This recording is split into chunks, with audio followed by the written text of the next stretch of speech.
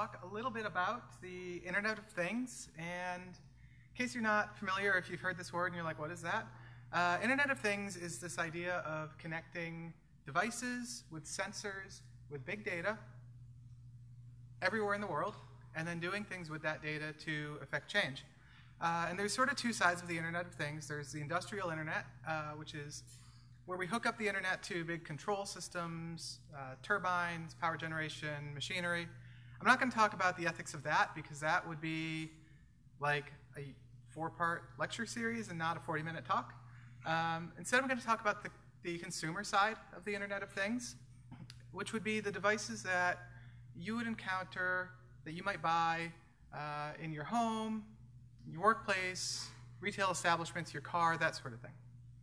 There's a few things that I want to just, bookkeeping things that I want to talk about first. The first one being, please feel free to tweet, take pictures, video, whatever you'd like to do. I want to give my enthusiastic and explicit consent for that. And the reason I'm saying that is because the idea of consent is the bedrock principle upon which our modern system of ethics is built. The other reason that I want to say that is because the talks that have happened yesterday and this morning have been so amazing and so inspiring that as I've been wandering around the conference, I've heard a lot of people talking about wanting to submit a talk for this conference next year or another one. And I just want to say we're all aware of how the internet can be, and we're all aware of the risks that happen when you talk about challenging concepts in tech spaces. And I just want to say that if you have ideas that you want to share with an audience or with people, you need not consent to being videotaped, being photographed, being tweeted about. It's okay to say no. So please don't let that be a barrier for you sharing your ideas with people some other time. Your ideas are valuable, and I hope that you get to share them at some point. I do have some content warnings for this. It is nearly impossible to have a meaningful discussion of ethics without getting into some heavy stuff. And I'm going to get into some heavy stuff right away. This is open source and feelings. And is a commutative operator, so I'm going to go with the feelings first and then the open source later. Some of these things we'll be talking about racism. We'll talk about illness and death. We'll talk about terrorism and warfare. There will be some images with no dead bodies. And we're going to also talk, pretty frankly, about an incident of sexual assault as it pertains to the Internet of Things. I'm going to get right into this, so if anyone has any issues with this, please feel free to get up and grab a coffee or take a break. One other thing I want to add is I will have 2 videos. One of them is a video that has a piece of raw meat. It's about 15 seconds long. I'll give you a heads up for that. Kind of squicks me out, even though I'm the one that made it. So if you just want to shield your eyes during that, it's also a little bit blurry. So I'll let you know when that's done. So if you have followed my Twitter rants or if you've talked to me before, you know that I'm not actually a software engineer by training. I studied aerospace. My degree's in mathematics, but I studied aeronautical engineering, and I'm trained as an aeronautical engineer, and I worked in that space for 8 years. And we have this saying in the aerospace industry that's kind of #horrible.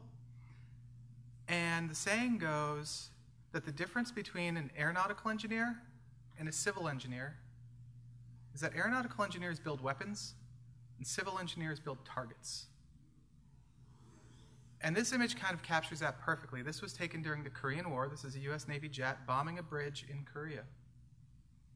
And the problem with this saying is not only is it horrible, but it's also not strictly true.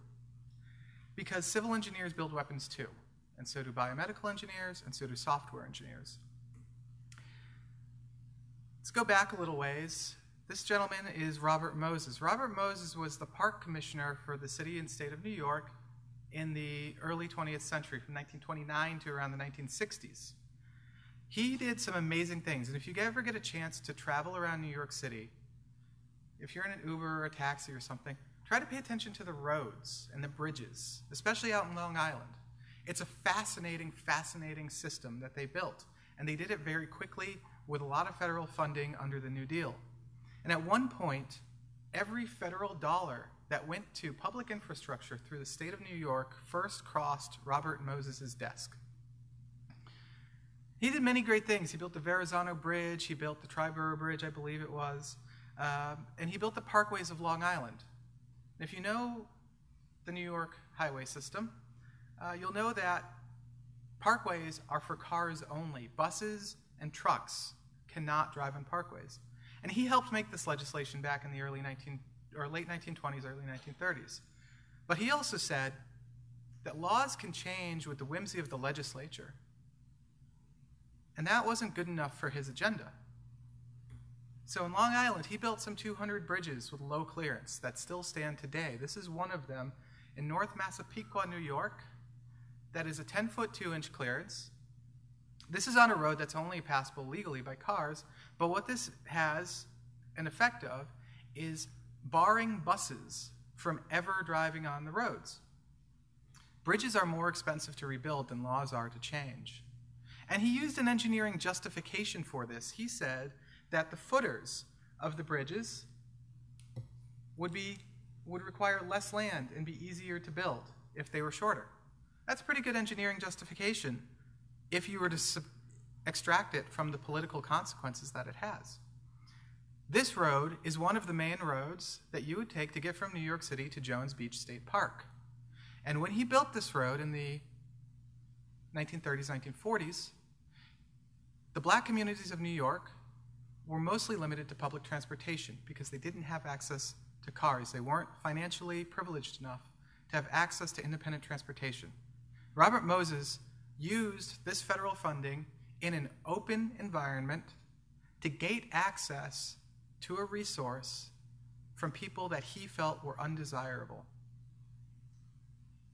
Robert Moses used this bridge as a weapon.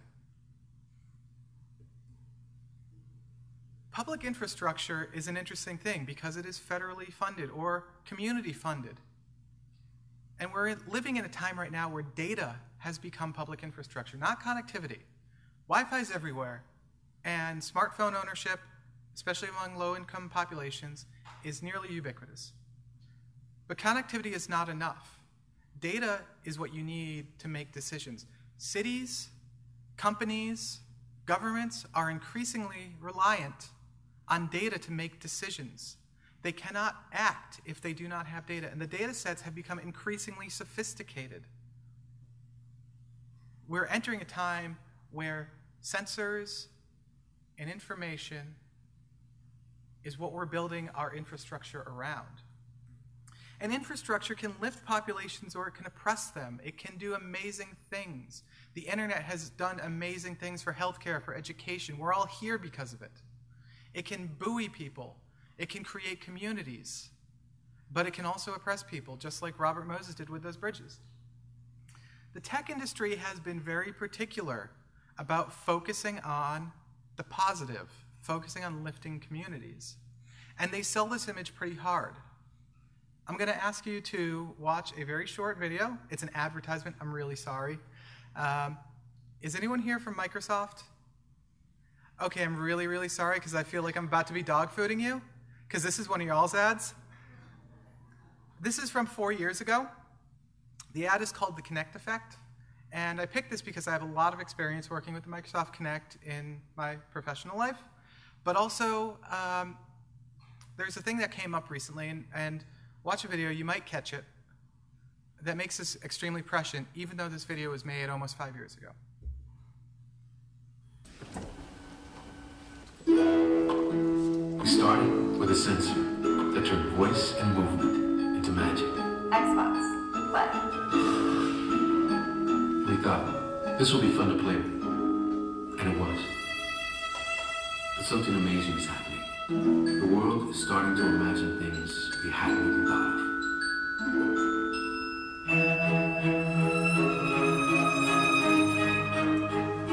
Unexpected things. Hopeful things.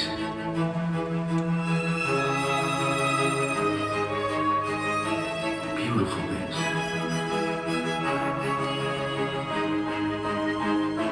Inspired things.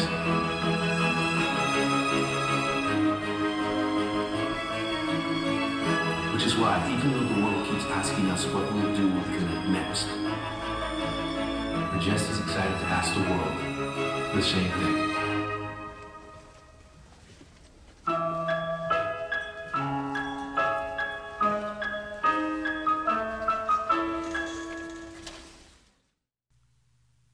Okay, so there are three things that I want to point out about that video. First, the choice of the Pixies' Where Is My Mind as a metaphor for a bright future is kind of the opposite direction of Fight Club. Curious choice there. The second is, maybe you noticed it is really hard to see because they put white text on a light background, but the disclaimer text was that depictions are visionary. And the wording there is really interesting because the ad wants you to believe that we live in that future, but we don't. That's our vision for the future. That's our tech company's inspiration of what they want to create. The third thing about that was this. Did you notice the bomb disposal robot that was hooked up to the Kinect? When I submitted this talk proposal, what was it, March, April? This was long before the events of Dallas. That was this month. And I was using the weaponization as a metaphor. But the reality is, those are the real consequences of designing technology with sensors, with fast connections, with big data, that people will use it to cause harm, even if that's not what you intend. The key takeaway to all this, the thing that we have to remember as we design this technology, is that algorithms are not perfect. Algorithms are not a black box from which emits pure truth. They are biased. They are flawed. And I'm not going to talk a lot about them. If you want to see a great talk about that, Karina Zona's talk, Consequences of an Insightful Algorithm, is an amazing talk. It's the inspiration for this one.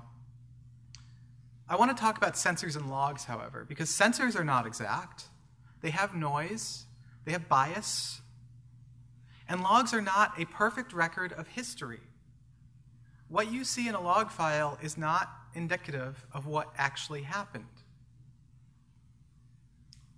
Perfect example of this is that hardware fails. Hardware fails all the time. We buy new coffee makers, we buy new microwaves, we go to the shop to fix our cars. We have plumbers come in to repair our plumbing. We have construction crews repairing bridges. But software fails even more. Turn it off and turn it on back on again has become a trope in our lives. And this is a problem because we want to install software in all of these devices that we use in our everyday life. So there's an example I want to show of a particular kind of combined hardware-software failure. This video, I'll pull it up in a second. It does have an image of raw meat. It is a little bit blurry. So I made this video a few months ago. You might have seen it if you follow the Internet of Shit account. So yeah, this is a Microsoft smartband. Again, Microsoft, I'm really sorry.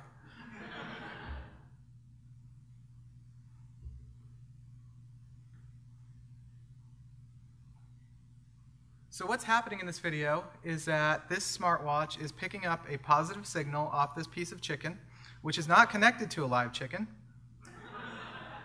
And it is reading a heart rate of about 119 beats per minute.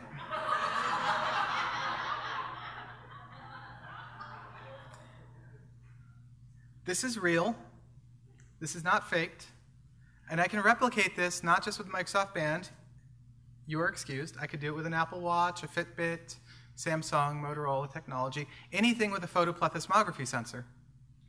Apologies to the captioner for busting out photoplethysmography with no warning.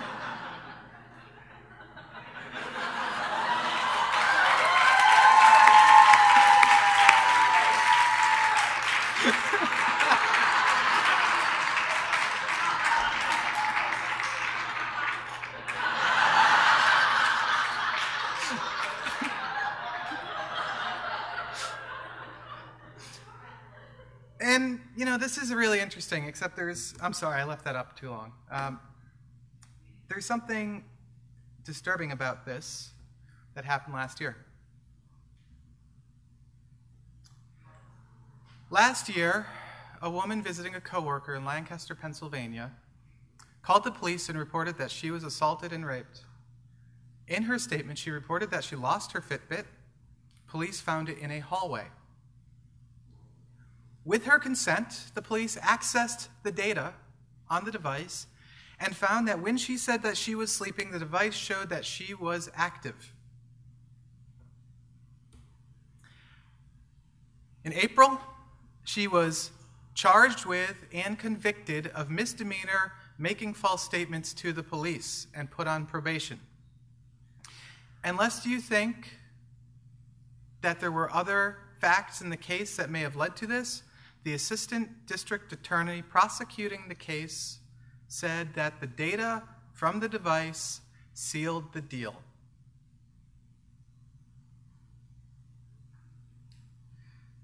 I can pull 120 beats per minute off a piece of raw chicken, and a woman's life is ruined because of that data. Sexual assault in particular is extremely difficult to report. The overwhelming majority of sexual assaults do not get reported. And this is an experience that I have lived like 1 in 5 women and 1 in 2 transgender people. This technology does not proportionately affect the people who use it. There is a political bias, even if it is unintentional. We didn't give away our due process rights when we agreed to the terms of use of these devices.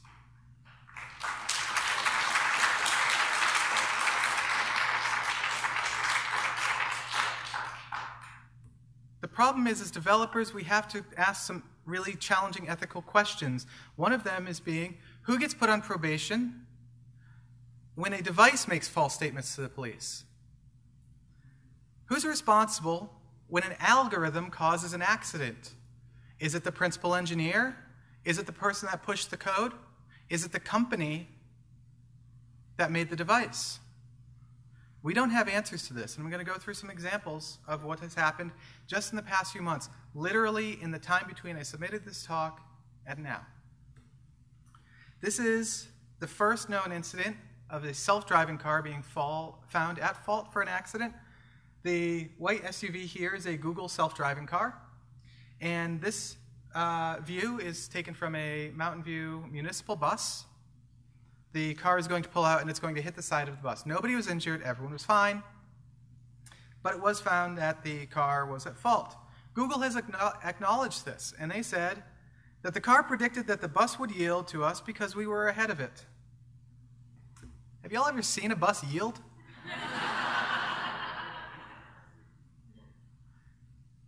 And this is a challenge, right? Because the laws that we have, the systems that we have, you can encode, you can take a driver's manual and program it. You might have to be a very good programmer to do it, but you could do it. But the rest of the world is analog and doesn't work with that. This has happened more times recently. There is a model of vehicle out there that likes to self-drive and likes to be advertised as self-driving, the Tesla. There have been numerous claims where people have said, the autopilot was on, I didn't drive into that building. And Tesla almost universally comes back and is like, hey, we got the logs. Well, remember what I said about logs. They're not infallible. How do we know, other than Tesla's word, how do we know that those logs are an accurate representation of history? Recently, it came out last month that the first fatality under autopilot happened. A tractor-trailer truck was turning a left across 2 lanes of traffic, and a Tesla was coming down the road, and neither the autopilot nor the driver managed to apply the brakes. And so the car went at high speed underneath the trailer, and the driver died. Tesla's statement regarding this incident says, it is important to note that Tesla requires explicit acknowledgement that the system is new technology and still in a public beta phase. It's a great sentiment, but the driver is dead in release. What other industry do we get to say, it was a beta? Like, IKEA doesn't get to say, oh, sorry, those dressers were a beta. Sorry about your kid. Tesla went on to say that contrasted against worldwide accident data, customers using autopilot are statistically safer than those not using it at all. And this is true. This is very true. And this is actually why, contrary to all this, I am a proponent of self-driving cars. The problem is, lives saved is not the only term in the ethical calculus of our society. we have to also worry about the lives that were lost and the quality of the families. We have to worry about who is responsible. We have to worry about the lives that are saved. Are they injured? Are they disabled? Who's going to pay their medical bills? Who's going to pay funeral costs? These are challenging topics. And when a human gets in a car, they can make ethical decisions. Every time if you drive, every time you get behind the wheel, you're making an ethical decision that can lead to the death of a human or multiple humans, including yourself. And we've accepted that responsibility, and we've accepted a legal framework which we know that if we screw up, we will go to jail, we will owe somebody money, we will make somebody's lives as whole as we can if we make a failure. Somebody has looked at this from a legal standpoint. The Honorable Curtis Carnow is a judge in the county of San Francisco, and a few years ago, he was studying, as an academic sort of exercise, the implications of tort law on autonomous embodied systems. And his conclusions are that the actions of autonomous robots devising their own means to attain a task may not be subject to liability under any theories of tort. What that means, if you've studied any law, there are three primary ways which a person can recover damages from another entity: contracts, torts, and statutes. What that means is torts are out of the question. If I buy a coffee maker, it burns down my home, the company that makes a coffee maker has product liability. They would be responsible for paying me restoration. But if that doesn't work for autonomous systems, how do we recover damage? And this is an unanswered question. The truth is, we need a statutory solution, but IoT technology currently is completely unregulated, with a couple of exceptions. There is no law preventing Tesla from shipping a beta autopilot with their vehicle so long as there is a driver behind the wheel.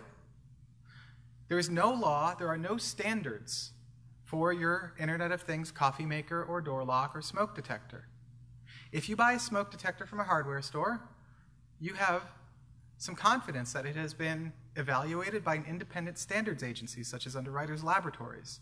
And that is still true for an Internet of Things smoke detector, but they don't have any way of evaluating software. And software fails a lot.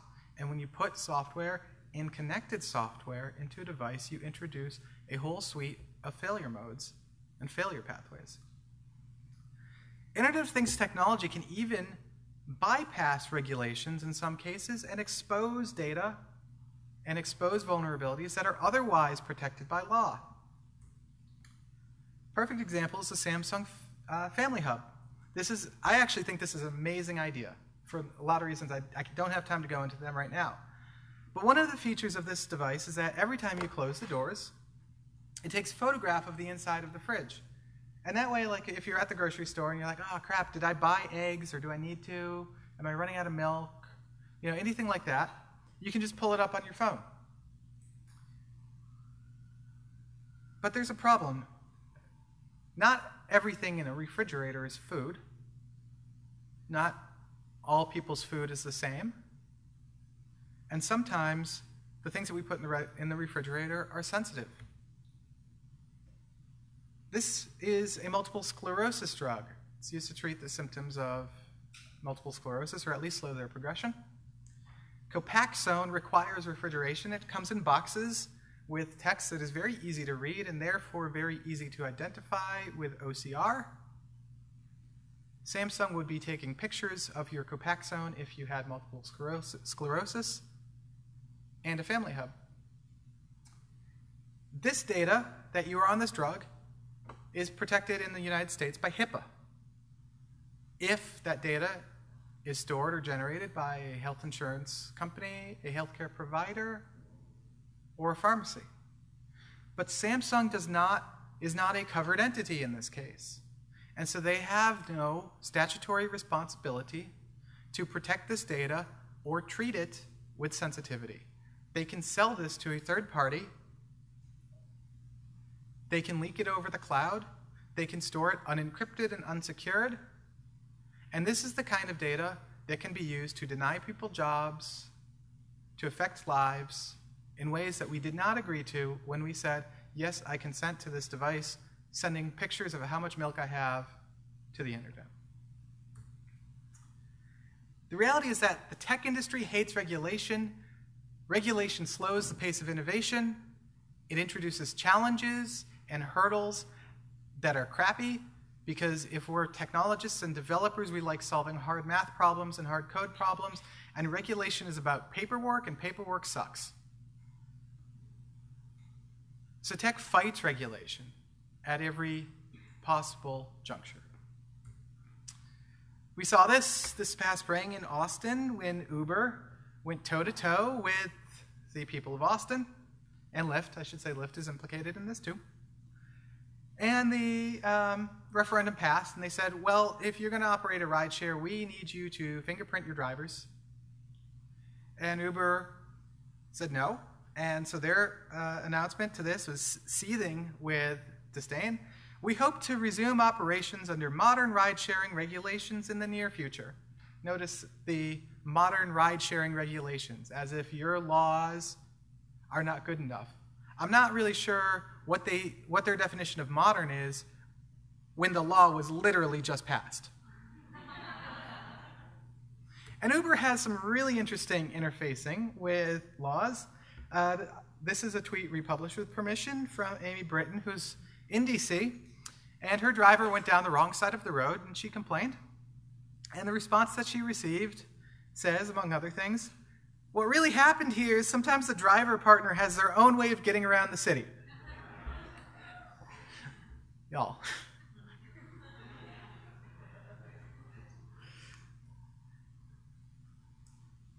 The tech industry needs to learn how to deal with regulation. It needs to learn how to deal with communities, to interface with governments and legislatures, to constructively build up regulations that work for both them and the people.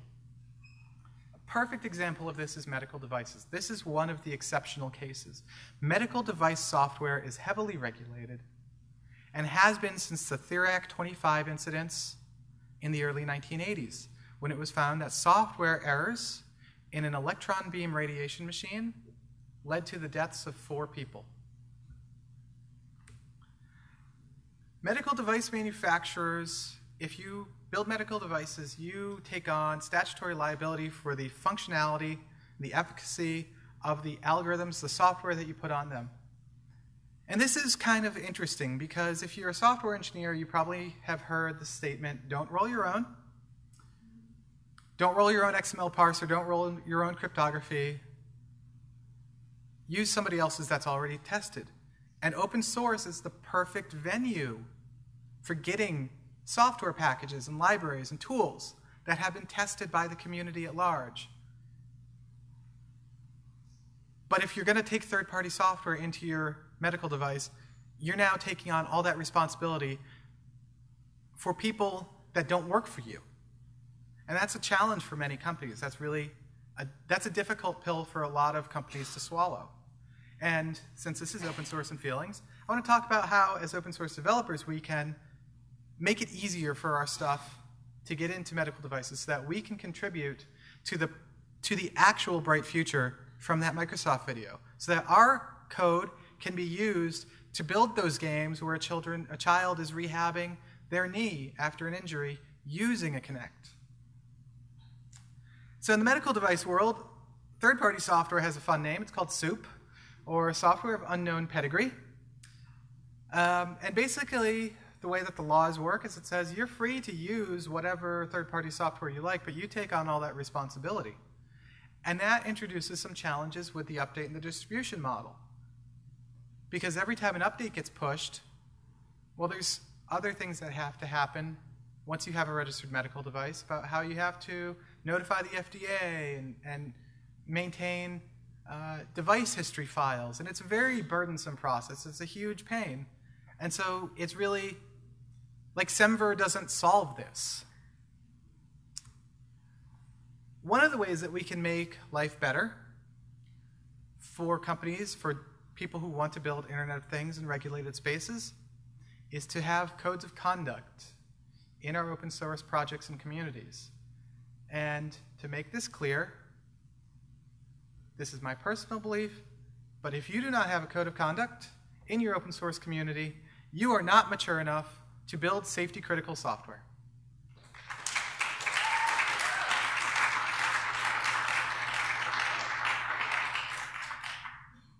I apologize for the bad contrast with the orange. It comes up a little bit cleaner on this display. If people don't feel comfortable contributing issues and bug fixes and reporting problems, they're not going to. And that means that software is out there that's broken, and if it's in safety critical systems, that means that there's a bug out there that can cause buffer overflow, that causes a fire, that displaces a family, or worse. The reality is that free speech and free beer are wonderful concepts, but they alone do not constitute open development. There is no openness without both accountability and transparency. And if you don't have those, then you cannot claim to be open. If you don't have a process by which to evaluate bugs and incident reports, then you don't have an open process. And if you don't have an open process, then all of the arguments you have made about community-driven development being more secure and more safe go out the window. And in the real world, software regulations, they don't tell you, like, okay, you need to use SHA-256. They don't say, like, you need to use object-oriented programming. They're all about accountability. The talk earlier about failure analysis, I loved it because it's perfect. This is what happens in the medical device space. If there's an incident, you have to do an investigation, you have to report it to the FDA, and then you have to solve the problem. It's not about blaming somebody, it's about being accountable. And so I put this in my abstract, so I have to talk about it. So NPM folks, where are you at? Sorry. I know y'all get a lot of flack for this at places.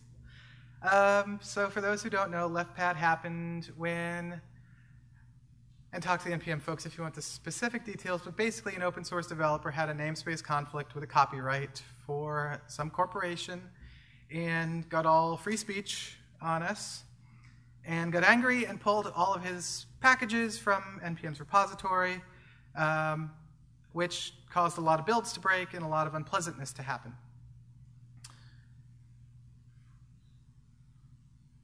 That's fine in a world where we're just using it to develop websites and web apps. And there might be some financial risk that happens when these failures occur. But when we have an Internet of Things issue, a broken build doesn't just mean downtime.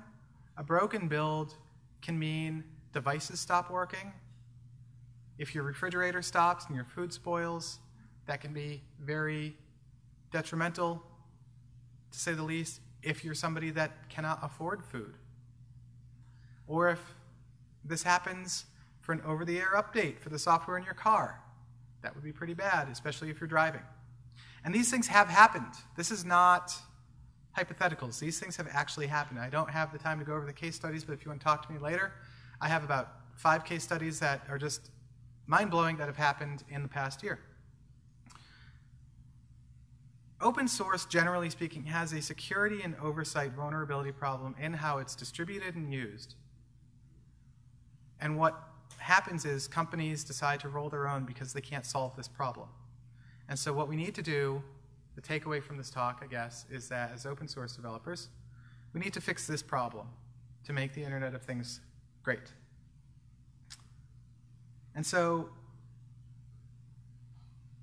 we need to understand that when we connect, and as we go into a world where devices and sensors are all around us, we're entering a world where we can't walk away from them. I can shut this computer and walk away. I can hang up my phone, put it in my purse, and ignore the internet. But when the internet is in my car, my fridge, my coffee maker, when I have sensors in the roadway, when I have sensors in the ATM machines and the retail establishments, I can't get away from the internet anymore. And so if we break things, we don't just have a world anymore where we can say, crap, I got to take my phone into the shop. We have a world where material harm can happen. And so now the stakes that we have as developers have gotten so much higher. So how much time do I have? I don't have the timer running right now. About as long as oh, great. So there's the end of the slides, but I want to tell one quick story about, kind of tie back in that aerospace angle, about something that has affected me, because I worked in the aerospace industry for 8 years, and I built weapons. And I've analyzed data and looked at things that are uncomfortable. And I've left that world. And I've kind of lit that career on fire, if you follow me on Twitter. When I was studying aeronautical engineering, the school I went to, there's a class that every sophomore aero engineer had to take. It was called Aerospace Fundamentals. It's taken the sophomore year in the fall. And every year is held on Tuesday and Thursday. It's taught by this tall Norwegian man, older guy, taught the class for 30 years. And he was a former NTSB investigator. And he had this policy that you could bring whatever you want to an exam: computer, textbooks, notes, past exams, homework assignments, solutions, whatever you want, as long as it didn't breathe. But there would be no partial credit. And his problems were brutal. This was like 2 questions, part A through part G. And if you screwed up part A, it fed into part B. And if you write 2 + 2 = 5, you may as well just take out a loan for the next semester because your class was done. And his rationale was that when you build devices in the real world, you don't get partial credit. If the airplane crashes and people die, there's no partial credit for that. So I took this class my sophomore year, which was in 2001. September 11th was a Tuesday. We had the class at 10 a.m. This is in upstate New York. And he walked into the class, and after dismissing everyone that was from DC or New York, he went through a quick set of calculations. We didn't know what kind of airplane it was, so he had all of the specs for 737. And we computed all of the impact on the building, the moment at the base, the heat at which the fuel would burn, the energy of the impact. And he ran through all these calculations right there in front of the class, and he said that by the time we were done with this class, both of those buildings will have collapsed. We didn't know this at the time, that had already happened. This is 2001. We didn't have Wi-Fi. We didn't have the internet. We had the internet, it wasn't in the classroom. And the message that he said to us at the end of that is that this wasn't an academic exercise for fun. It was to let us know that as engineers, the things that we build, whether they are used for benevolence or malfeasance, or if they're used with negligence, no matter what, we are responsible for the devices that we create. And we must, if we take the term engineer, we must accept that responsibility because there is no partial credit. Thank you very much.